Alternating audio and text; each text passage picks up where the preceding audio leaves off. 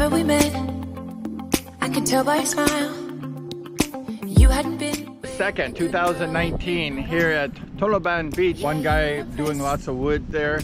This boat right next to a Typhoon, they tie all the boats.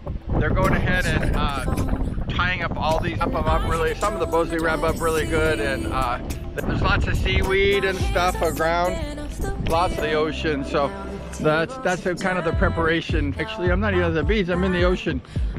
Typhoon. So here it is. Oh, lots and lots of seaweed. And here's a boat, and it's covered. They don't want to, and there's lots of other boats over here. All will report that, but the Typhoon's just gonna hit everywhere.